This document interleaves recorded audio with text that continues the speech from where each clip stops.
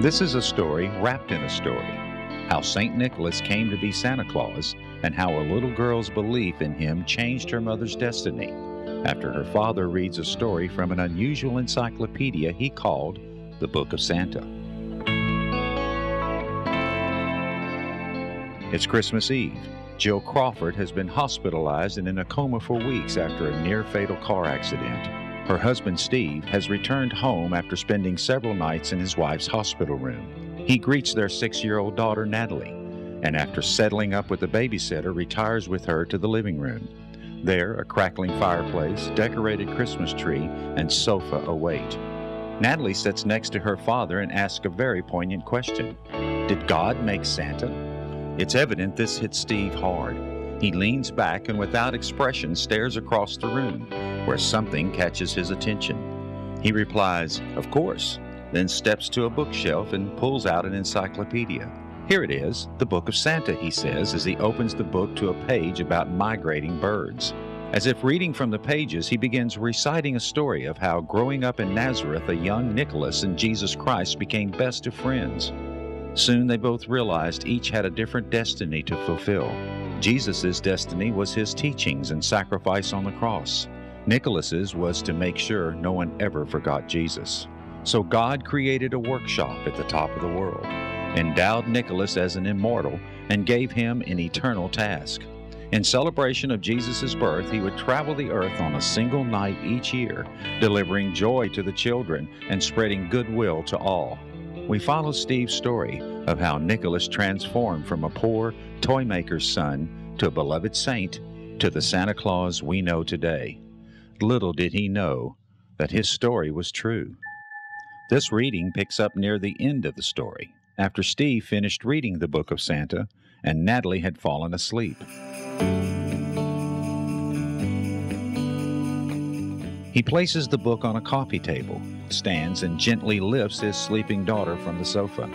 As he does, a letter to Santa falls under the sofa without Steve's notice. It reads, "Dear Santa, don't bring me any toys this year. I'd rather have my mommy home for Christmas. But please stop by anyway for milk and cookies." Signed, Natalie. Steve, carrying his daughter, disappears up the stairs. A moment later, Natalie's letter begins to inexplicably flutter. It flies into the fireplace and disappears up the flue. Natalie's letter bursts from the chimney, completely unscathed, without a single scorch mark. It rides the wind as it passes suburban homes, all lit with colorful Christmas lights and decorations, some with folks singing Christmas carols in the front yard. The letter continues toward the city skyline in the distance, passing a Christmas tree lot with a family buying one of the few remaining trees. It flutters past a well-lit frozen pond where skaters are gliding effortlessly around the edges, while others climb a nearby hill and ride their sleds to the bottom. As the letter closes in on the city, it flies up and over across on a church steeple. Below, folks are gathering around a manger scene while others head inside. A huge sign atop a skyscraper that reads Central Hospital comes into view. The letter changes course and heads straight toward the building. It drops down to street level, dodging a horse-drawn sleigh and popping over the long lines of last-minute shoppers crossing the street in both directions. The letter comes to an intersection with a sign that also reads Central Hospital.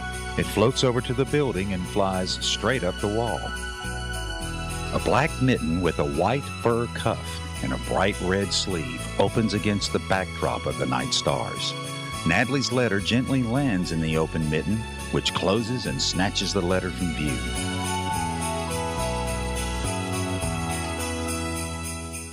A nurse slowly walks down a long hall, casually glancing into the open doors of each patient's room. She looks into Jill's room, abruptly stops and looks again. Standing beside the bed with his back toward the door is someone dressed like Santa Claus, who's leaning over Jill with his hand on her forehead. The nurse politely says, "Excuse me, visiting hours are over." No response. With a bit more of a stern voice, she says, "Hey, Santa Claus, this is ICU. You're not supposed to be here." Still no response. The nurse looks down the hall at another nurse sitting at a workstation. "Better call security," she says with a cautioning voice. When the nurse looks back into the room, Jill is still in bed, but Santa is gone and the window is open. She snaps her head back toward the station and yells, "Call now!" The nurse runs into the room and begins examining Jill.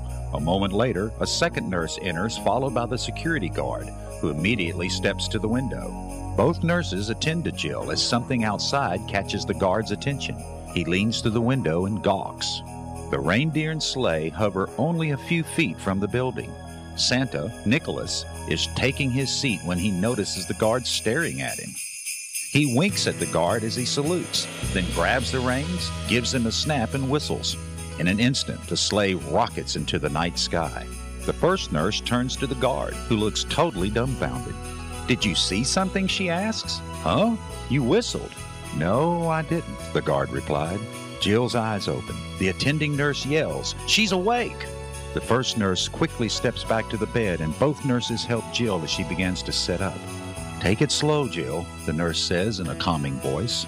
Jill sits up effortlessly as the nurses reposition her bed and pillows. "How do you feel?" a nurse asks. Jill blinks her eyes as she looks at each nurse. I feel fine.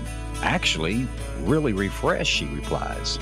With a wrinkled brow, she gazes around the room, then back to the nurses. "Did I just see Santa Claus?" she asks. From across the room, the guard says, "Yes, you did." We see a forward view from behind the sleigh as Nicholas guides the reindeer around tall buildings. "Another great job, well done, boys. Let's go home," he tells the reindeer. Jesus now sits beside Nicholas. In unison, they both lean back and prop their feet on the front of the sleigh. Nicholas gazes at Jesus. "Thank you so much for that," he says with sincerity. "That was the best gift I've ever delivered." Jesus smiles. "You're very welcome. I owe you big time anyway, and besides, Jill was going to make a full recovery eventually. But you made it happen tonight, my friend, and for that, I'm eternally grateful." Jesus smiles, then casts his gaze forward at the gorgeous night sky. "And happy birthday," Nicholas continues. "You're what, 2,000-something this year?" "Younger than you," Jesus exclaims indignantly. "That's right. No matter how old you get, I'll always be older." "Ho, ho, ho," Jesus says with a grin. Both men burst into laughter as the sleigh turns and disappears among the twinkling stars.